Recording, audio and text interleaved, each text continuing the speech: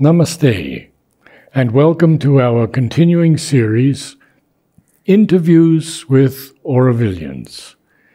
I'm happy to say that Holger has agreed to do another interview with us and talk about his life in Auroville and his experiences, and especially in music. Music is such an important art.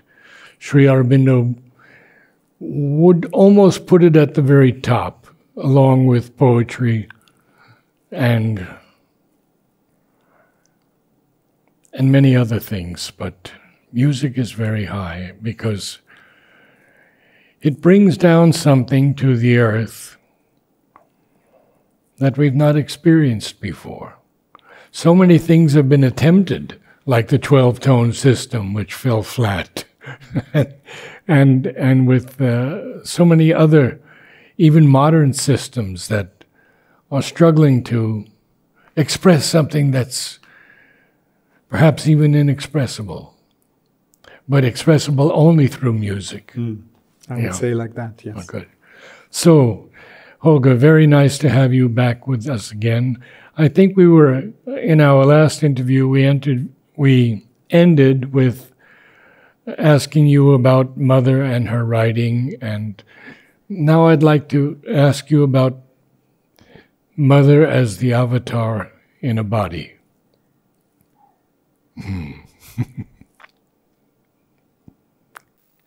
Only in the recent years, maybe 10 years, maybe 8 years, I can make sense of this yoga of the cells thing that I read and said, okay, fine, but do I feel my cells? I don't. So, yeah. But now, working with the music has become, in retrospect, I can see that this is for me the entry, the key to the body. Yes. I take a minute to explain how that is. To play violin, be a violinist, you have to do a lot with getting a pitch right, because there are no frets or keys. So I was, then if you don't get it, it feels bad, so you're always in a little fear, etc. And you get used to this fear, and then you play, and it's like, oh my God, what will be the next tone coming? Is this, oh, it was too flat, it was too sharp. So this becomes a kind of stress feeling whenever you play violin, in my case, 8 hours a day. Would it be the same with all string instruments? Yes. Yes. Or it's a wrong key on the piano or so. Yeah.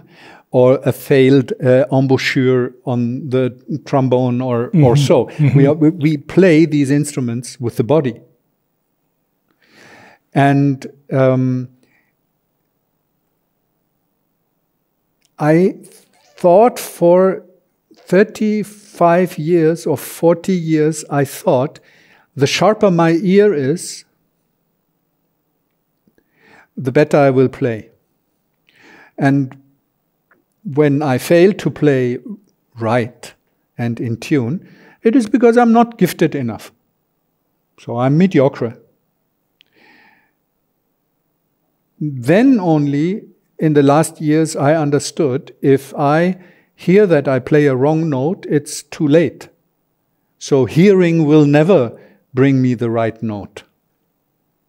It is only the tool you use to know whether it's right or wrong. But who will play the right note is the body. Only. Mother speaks about this when she went to that concert of the violinist. And she saw this man, and he was playing far above what he could normally play. And then she saw that Isahi's hands had entered this man. Yes. Wow. Yes. So here again, the body. So, exactly. So it's a kind of, in this case, a kind of floating consciousness, you could say, of physical nature. And when one is lucky enough to practice and have time to practice an instrument that much, you are all the time sharpening your consciousness for that body. And you go through, you find then that you need to relax a lot. If you look at somebody like Pavarotti, you understand this is pure relaxation. Exactly. And where? Because why is this man not enlightened or happy? Why does he eat himself to death with spaghetti? Yeah. Because this is a very limited but very deep realization on the physical.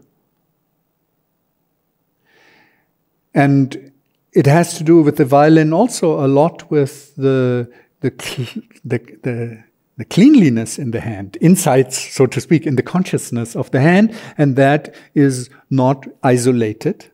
It's in the breathing, it's in everything. So that is only in the last years I understand how I can now say that this work, my work, to practice an instrument, is my yoga. Well, I want to take up something with you here. My voice teacher, a great German classical teacher,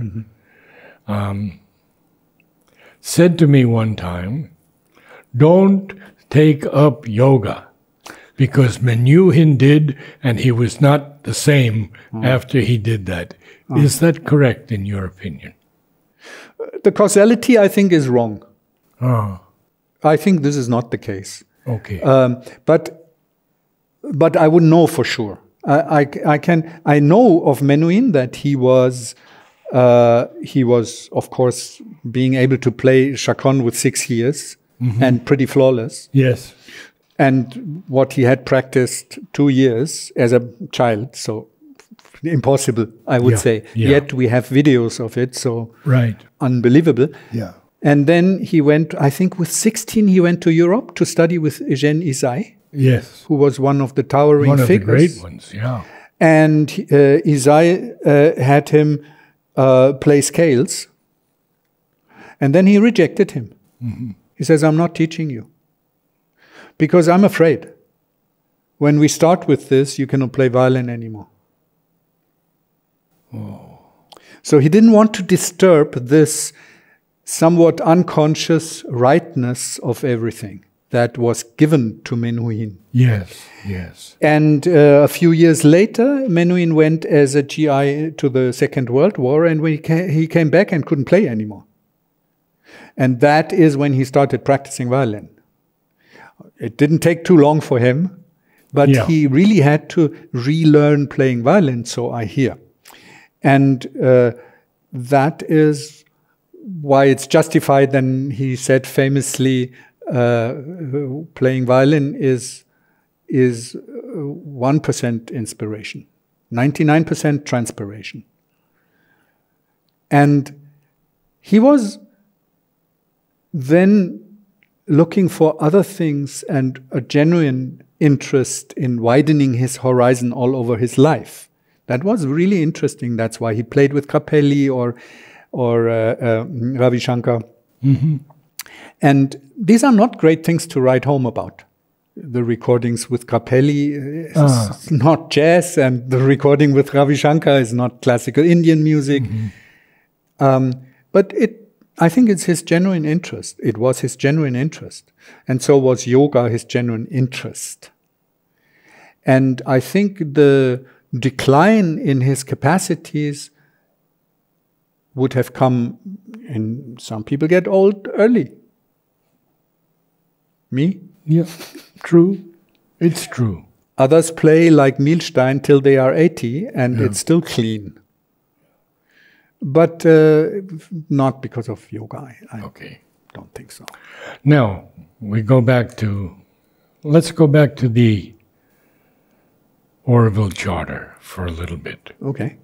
Because that's such a subject. It's so important. Yes. And new people coming hardly know anything about it, wanting to join Auroville. I'm very lenient on that one. Of course, it is possible that People come with just attracted by nice greenery or something like that. It's the same as in the 70s, there were probably hippies coming and going because of some romantic idea. Auroville must have, and so far always had, the capacity to, after 1, 2, 3, 5 years, these people are going again. There is a natural selection process. Although I must say, for my generation of Aurovilians, because life is rather unpleasant, I could have had a much more pleasant life. Of course. Where I came from. So you must have some belief or something where you say, oh, there I get something. Something real is happening that otherwise may not happen at home.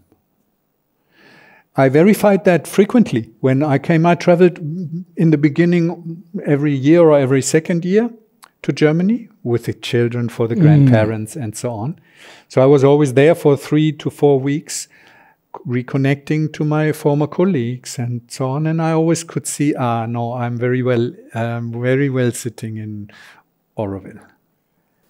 Most interesting. Yeah, it was very good. Super clear it came. Me with my anti-government and anti-police and, you know, these kind of things. I came 2 years after being Aurovilian. 2 years I was there. I had the chance to work something, but I needed a computer from a friend. I took my mom's car. There was a little parking problem. And the result was the police came and checked the car of my mother. Somebody had written down the number plate. And they said, yes, that's the car. And there was a very small scratch. And they said, okay, this is, I don't know the English term, if you leave a place of accident without, you know, that is... it's a criminal offense. It's a criminal. So they arrested me, particularly also because I had the passport, but I was not in Germany. It is my parents' house. So they had to take me. And then I was there with the police all afternoon. And it was the Bavarian police. And they said, I know we saw it. There was nothing, actually. You could not even see any problem. I said, I went out of the car. There was no problem. And he says, yeah, we know, but you should have called the police. And now it's difficult because now we have to, you know, arrest you. And it was horrible. And then I was lucky. The owner of this car that I had touched came in, and she had long fingernails with a ring inside, and not what German policemen like. And she was very arrogant. So suddenly they were on my side. And they started to do everything they could in order to get me home on the same day. They arrested me, and there was little Jonas staying there. Papa, where are you going? It was crazy. And I was so calm all the time. And I did not develop this puberty resentment against the bad police and stuff like that. Because I said, these people are apparently doing their job. It's very okay. They're friendly people. And in the end, they said, the best we can do for you is we knock that off, but you have to pay 500, which was about half of what I could earn in the next 2 weeks. And I was not even angry about that. So they brought me home in their police car and apologized, and it was like very amicable. And I was very clear. I could not ever have dreamed of me being in this condition. But your calmness was everything. Without Sri Aurobindo's and Auroville's training and clarity, and that was for me just illustrative. I said, oh, this is really happening. I didn't even realize I changed so much. That's wonderful. So things like that. What year was this? 94, I think. Oh, you were 36 years old, Yeah. roughly. Yeah. Yeah. Very good. It was not. I couldn't believe myself that Yeah. this is really That happening. you were so calm through Yes, this it whole was thing. wonderful. I'd like to ask you to share some of the things you are doing now in recording, and because you have such a background. Yeah.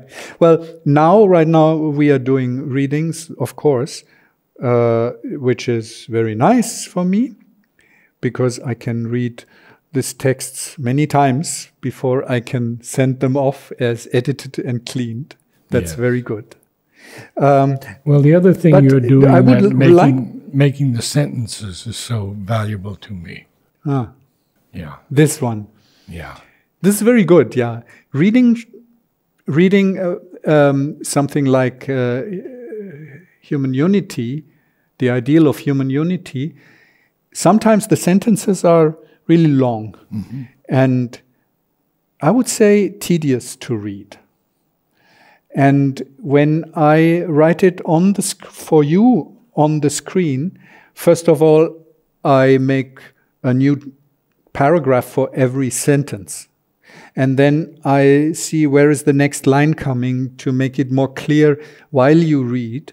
So you can read it without thinking too much back and forth, which results in wrong breathings and hesitations that are not motivated and all that. Yes. So that was working very fine for both of us and required me to understand every sentence fully and not go on, which as a normal reader I would do. Yeah, impatience. Sure, we would pass. Yeah, I got over. that. No, you didn't. And suddenly 5 sentences later, you need what he just said. Otherwise, you don't understand anymore what's coming. So that's at the moment very rewarding for me. In terms of music, also, I always feel I could take up work that is very rewarding. For the 50th anniversary, for example, I took a organ improvisation or harmonium improvisation by Mother and transcribed it. So I wrote every note she played. Takes a bit of a time.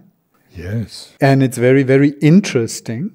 I have to say, in terms of background, Mother is not a very good musician. She's not a very skilled player, and she's also basically not a composer. So she's much less of a musician than she's as a painter. As a painter, she's more skilled. Was more skilled or whatever. So I was very interested in doing that and see, what does that do to me when I listen to this that closely? That I can... It's very interesting. I want to go deeply into this. Yes, I think this is one of the most interesting things I did in the past 10 years was to transcribe this. And then I set it for organ, because she famously always wanted an organ in Auroville, which for practical reasons luckily never happened, because in this humidity it will not be useful. But anyway, I put it on church organ and solved this with samples of real church organs. And I found a retired church organist, a Dutch fellow, and said, please go back to your work and do this. And he reluctantly at first agreed.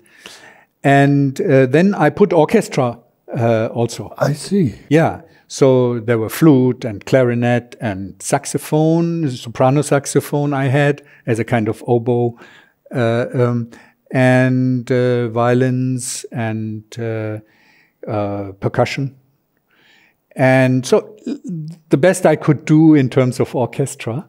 And then I put choir on it also. Ooh. So the Auroville choir was singing that.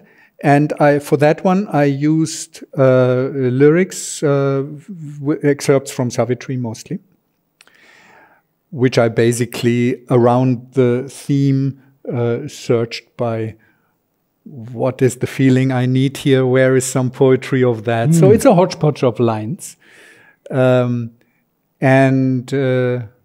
Nuria was doing a fantastic work to then actually put this into reality with the choir, yes. and practiced a lot. And why it was so fantastic for me to do this work is because when you are not receiving the music of Mother, this is but you are actually playing it with point, yes. with every cell, then you can take that extra. Actually, I must say, having not such a great opinion of her as a musician to start with, I said, like, oh my God, that's such a good improvisation. Because I'm a jazz musician, more even than a classical musician, so I know very practical and from life experience what it is to improvise music. And the uninterrupted flow of consciousness that I admire with only the very, very best of the improvising artists. This is what is truly breathtaking, when not a skilled series of phrases is displayed, but there is an idea which goes through a solo of a long time, like, for example, with Keith Jarrett. Almost always when he plays. Or of the younger ones, Brad Meldau. This is so wonderful. And Mother has that. She doesn't have the skill to do that on very complicated phrases or very complicated chord progressions. She doesn't have the library. But the consciousness is super evolved. Well, what I would like to share with you on this is that my feeling has always been, many people don't like Mother's music. They don't like to listen to it. And I felt it was like seeds falling to the earth. Right. And someone would have to grow those plants or germinate those seeds into an orchestral setting. And you've done it. Yeah, I've done that. Wow. Yeah, it's somewhere. There is a video I can give you. It was basically one year that I worked on that. Pretty much full time. Well, then we should get into Sunil's music for a little bit. Right. In this context, for the 18th, there was also a very, very good pianist in Auroville. Some man called Frank Gutschmidt. Absolute high-end, modern, classical pianist. Can play everything. Is a genius, really a genius musically. He knows everything that Stockhausen ever wrote for keyboard. He knows it by heart. Yeah, it's unbelievable. So he also plays wonderfully Mozart. I played a Beethoven sonata, the 10th, with him in Auroville. And the day before that, he played all the full Goldberg by heart, Goldberg variations. A very memorable concert. And he helped. He had to go before this performance. He had to go because he had concerts in Europe. But for the rehearsals, he played the piano that I had written, additionally to the organ, which was sort of central. And it was very interesting. So he is some sort of a Sunil fan. So he said, no, this one and that one. And then he plays chord progressions of Sunil's music. And he says, this is wonderful, and see what. And I'm like, sorry, I don't hear it. So, but because of his respect, I said, okay, let's do it. So in the concert that we played together, we did as an encore a piece of Sunil, played by Nada Prem on the viola and me on the violin and Frank on the grand piano. And still, it doesn't reach me. Still, it doesn't reach me. I did it, I played it, I analyzed it, and I have done that exercise with a few other pieces of Sunil also. re-recording it, transcribing it, and no. Okay, well, doesn't work for me.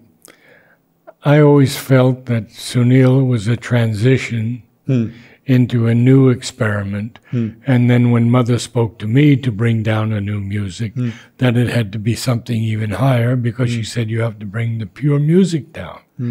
And you know that Stockhausen was a disciple of Sri Aurobindo. Yeah, I know. That's why Frank Gutschmidt came to Auroville. Because he was Stockhausen's pianist. Wow. So he came to Auroville already like 90, probably 96 or something like that. And we had a concert in Pitanga Hall. And after that concert, everybody was gone, but there was still the piano. And Carol was there, and Nuria was there, and a singer called Young Mi at the time. And then this young man came, says, "Are you Holger?" I'm like, "Yeah. I'm new here, and I'm also a musician." Said, "Oh, nice. What you play?" "Piano. I could play a concert if you want." I said, "Okay. What would you play?" "I don't know." And I'm like, "Okay. Sit, here's a piano, play." So he was playing 15 minutes of Zodiac of Stockhausen. And we were all like, oh my God. Nobody spoke. All these 5, 6 people that were there was like, and it was the first time I heard Stockhausen and said like, oh my God, how good is this music? Because he could bring that to such a beautiful life. So he says, yeah. So I said, okay, where do you stay? I just arrived yesterday. I say, I don't know where to stay in Auroville. I said, I know. So in my house. Yeah. It was wonderful. Well, I want to ask you next about someone that I've not been able to connect with, who has said that all his music came from Sri Aurobindo. Okay. Giacinto Scelsi. I never heard. Who? Giacinto, Giacinto, Scelsi. I have to hear. Okay. Oh my gosh, yes, you do. Okay. And he composed for all kinds of instruments. And he said it came purely from Sri Aurobindo. Now, I cannot get into it, but that's my, perhaps I have to hear that. My lack. Maybe I find it fascinating or not. Where is inspiration coming from? When I was young, I saw something in the television, a bearded man, and the interviewer said, please tell us, where is music coming from? Where is your music coming from? And he looked in the camera, and there was 30 seconds silence in the German television, and I'm like, oops, what's going on? Then he says, music is coming from silence. I said, this is interesting. Who's that man? It was Arvo Pärt. Oh my gosh. That's how I saw first time Arvo Pärt. Yeah. And I like it. And I believe this is quite close to the truth. I do also. I really do. And if I say this, music doesn't come from Mozart, music doesn't come from Sri Aurobindo either. Music comes from silence. Then I understand that when I read Sri Aurobindo, there is a kind of all-over vibration, right? Yes. And that is a similar thing to when I play Mozart. There is a feel, there is a kind of vibration to all that Mozart writes that's impressive. And I can very well, in this case, very well distinguish between, between something that is coming from the time, classical music at that time in Austria, say. Just at the moment I play with a student, I play Michael Haydn duos, violin, viola. And 2 of the greatest compositions are for violin and viola are the duos by Mozart. They are fantastic. Towering compositions for such weird combination of 2 instruments. Yeah. And Michael Haydn actually also did that. He is the younger brother of Joseph Haydn. And he actually got the job that Mozart declined at the Archbishop in Salzburg. Mozart said, no, I don't want to be around my dad. I go better to Vienna. So Michael Haydn got that job, and they were friends. So one time, Mozart traveled back to Salzburg with Constanze, and it is known that Michael had a family and spent a lot of time with them and was not such a workhorse. And he had to bring 6 duets for viola and violin to the Archbishop. He wanted that. It was a job to be done, to earn his money. And then his daughter was sick, and he said to Mozart, to Wolfgang, he says, you have something lying around? I have to give this next week. And he says, no, but I can make. And then he wrote these 2 fantastic pieces. And actually, he gave it like this to Michael Haydn, and Michael Haydn had his 6 pieces giving to the Archbishop. Now, it's super interesting to play those 2 pieces of Mozart and those 4 pieces of Michael Haydn. And probably the Archbishop didn't realize, but I do. It's a different feeling. But where? Because all the skill sets and so on, that's all the same. The way it goes there, but somewhat something is a little bit not so great. Yes, yes. And when this Mr. says his music is coming from Sri Aurobindo, to me, this is a paraphrasing that he is liking to be in this vibration. But Stockhausen said the same thing. Yes, still. Okay, okay. I know somebody who knows Stockhausen very well. Ah, okay. And Stockhausen was till his very end egomaniac. Oh, yes. Nothing particularly special. He was a musician, so noble, and a great one. Back to the silence, I think it was Arthur Schnabel who said, I play the same notes as everyone, but the difference is in the silence between the notes. Oh, beautiful. Very beautiful, huh? Yeah, this is very good. Yeah. And this silence is not Sri Aurobindo's silence. I don't think so. No. Not for me. Yeah. That is so much more pervasive. So. It's the silence that Sri Aurobindo draws from, that I believe. Exactly. And then, if I cannot directly contact this silence, which I can most of the time not, yeah, if I cannot, then Sri Aurobindo can be for me a help to contact that silence. Yes, very true. Well, this is for me, so. And so one importunes him to help us in that silence. Yes. And the help comes. For me, it's in poetry. It comes all the time. Yes. And I'm always remembering him and thanking him because I'm not a poet. Ah. I would never consider myself. I never studied poetics. See, but that is the question of skill set. Yeah. In that sense, I would say Mother was not a musician, but she can still sit down and play. So that depends what you want to do with it. And she contacts maybe not so much the silence as more a particular vibration that she expresses in everything she does. So whether this is organizing an ashram or making a painting or saying something to Satprem in the agenda or playing something on the organ, there's always the same consciousness. Yes. When she says, like, I don't sleep in that sense. I just change the location of my work when I sleep. At the time when I was young and read these things, I liked it, I found it impressive, but I had no experience on that. Yeah. But now sleep gets different with becoming a little older. Yes. And I get now more of that because sometimes I'm working in the sleep, consciously.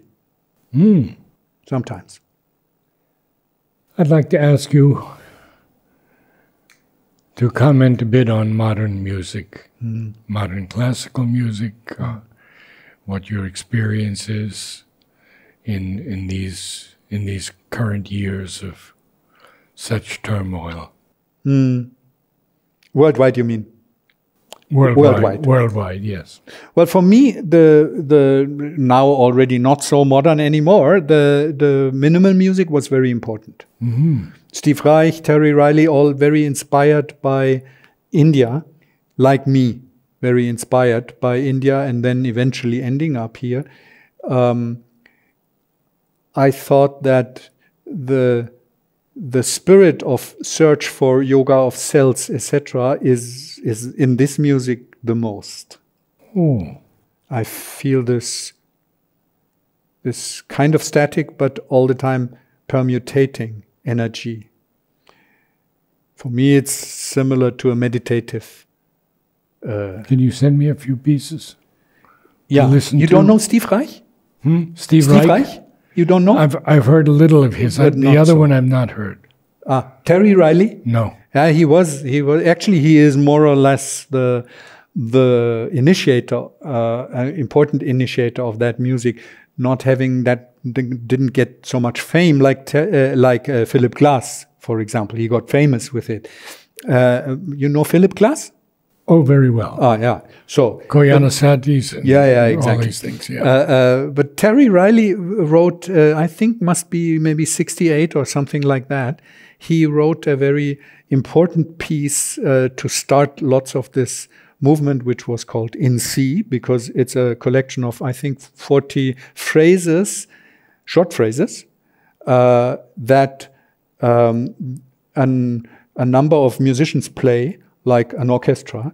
So the first musician would start alone with the first phrase, and then a second one joins him, and a third one joins him.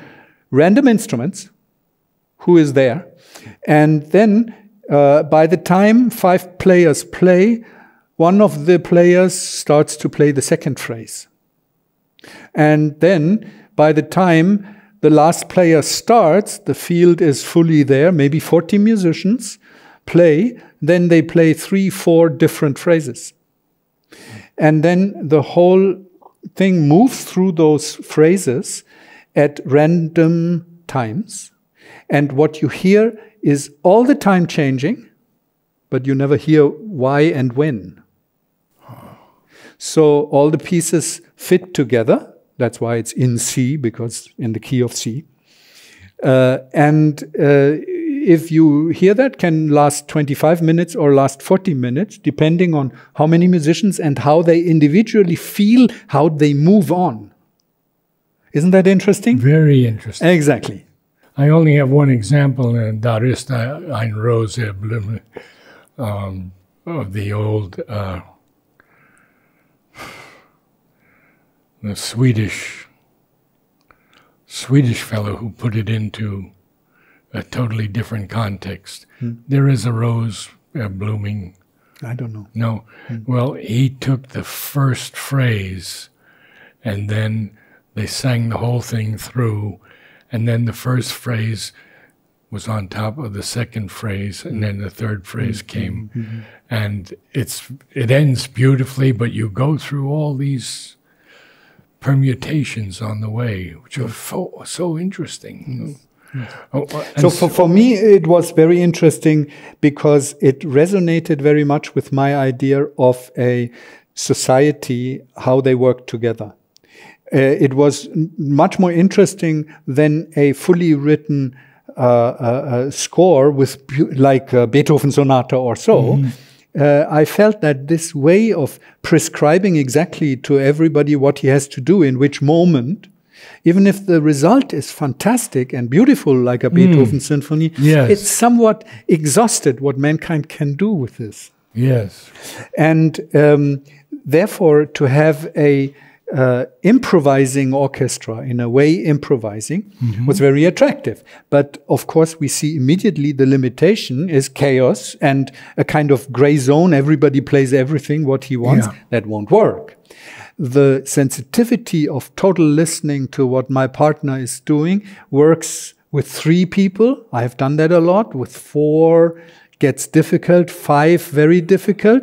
If the diversity of instruments is there, it's a little better. If there's a drummer who's doing that, he's doing it alone. The bass player is doing his job alone.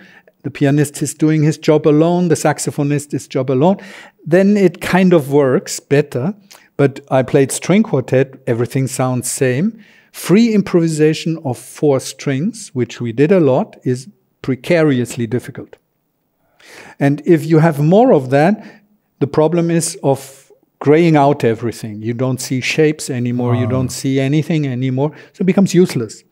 So I found that this trick that Terry Riley used to have 40 people playing, and it makes some kind of sense, and still it has an unprecedented amount of freedom while moving.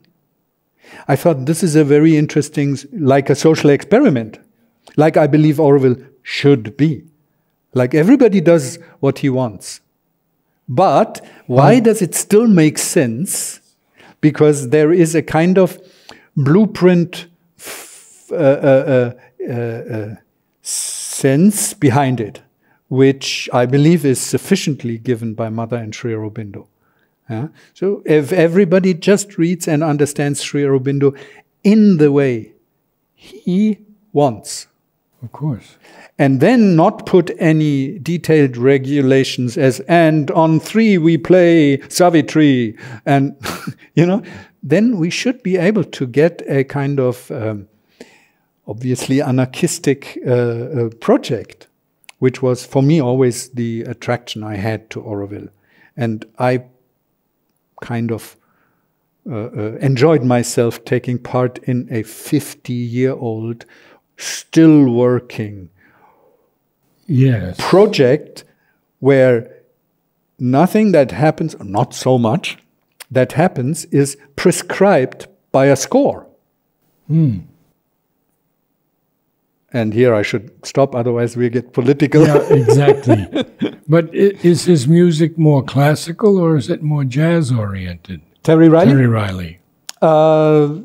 You would not hear much jazz. No, it's not very jazz. No, it's... But when Wynton Marsalis had his group, was that... Well, then, no, Wynton Marsalis is for me a classical musician. Yeah. It's not interesting in terms of improvisation. Okay. Yeah. His brother, I think, is a saxophonist. He is a very good saxophonist. He is more of a jazz musician. I mean, of course, Wynton Marsalis will not agree. And he's a towering player. So, but for me, he's a classical player within the jazz Where do you see music going from here? What I said. Just what you said about Steve Reich and Terry Riley. Yes, not necessarily in that was actually only like maybe living for 2 decades, the minimal music, then already it becomes classical. We have this as human beings, people who are moving in front of time, they have a certain urge, and then when they find something that is graspable by other people, then it crystallizes very fast. Nowadays, very fast. So in jazz, there are always living beings who do things that are not done 10 years ago. And generally, they are not famous. What I have experienced in minimal music is that there were a few high points. Arvo Pärt, maybe Sir John Tavener a little bit, but it didn't go too far, I felt. Yeah, it's true, but it might be that the time of towering individuals like Mozart, Beethoven, and so on is not what we should look for. This is why I have written the book, The Descent of a New Music. And now mostly I'm into choral and vocal music. but I was able to pick out those composers that brought down a piece of something of the new music. And it goes across all countries, from Russia to America. So I'll give you that book. Yeah, looking forward to that. Well, of course, it's mostly choral, based on choral composers. So that same thing, I believe, is true also for eminent spiritual personalities. I think the development that I hope for is not waiting for another Jesus or another prophet in that sense, which were probably very admirable, towering people. But it's not what mankind needs. Another one of those, And I think. Yes, and Mother tells us that Sri Aurobindo is the last avatar. That after this, there'll be continual evolution. It won't stop with the supramental. She says you'll go into the realms of Satchidananda and more exploration. Sure, but then again, the people after Muhammad said he is the last prophet. So there is a tendency of, so this is the last one. But it's already for me, as I read Sri Aurobindo, it's already there that better to lift gradually the total consciousness than to have one genius spiking out. Absolutely. And of course, mankind produces with different capacities always geniuses, sure. Yeah, we have those. We had Tesla. I mean, yes, and in music you have them all the time. Fantastic. This is Brad Mehldau, this is Pat Metheny, this is Keith Jarrett. In that field, in the classical field, I don't know so much. I know more about jazz. But this is, of course, when they play, they are able to bring something back to so many other musicians like me that don't have that kind of individual genius. That is beautiful. Thank you for them. yes. But we have to understand, I think it's helpful to understand that the consciousness of mankind is, say, like a mountain, and there will be a rock will be on top, and it will be on the very top, so this is fantastic. But if the other stones of the mountains are not there, this stone will fall down straight. It's not flying there by itself. It is just on top. And other stones are outside, further down, and again other stones are right in the middle of the mountains because it's not hollow. They don't even see ever the light. And they are important. As he said yesterday, because nothing is important, is unimportant in this creation, he says. No, some are petty, some are grandiose, but the petty, wasn't it somehow like that? Yeah. You read it yesterday. Yes, yes. Yeah, that's nice. I like that sentence very much. So as a musician, you should not look out, or an artist, or you should not look out to be, what I did a lot, to be like the stone on top. Next to Beethoven or Schubert. My God, Schubert suffered so much that he's not next to Beethoven. Yeah. Totally pointless. Yeah. He should have seen where he is. It would be fantastic enough. Because each one has his own gift to give. Exactly. Yes. Exactly. So that to modify this philosophy and say this is totally beyond an individual, no matter how genius that individual is. This is something we shall and can practice in Auroville very well. Yes. That everyone who is there. One guy plants trees. Some other guy makes music. Some other guy doesn't know what to do with his life. Same. The one descended into the multitude. Yes, so better you appreciate that multitude. Yes. Rather than saying we have nothing achieved and stuff like that. What does that even say? Yeah. Yes. Thank you so much. Namaste.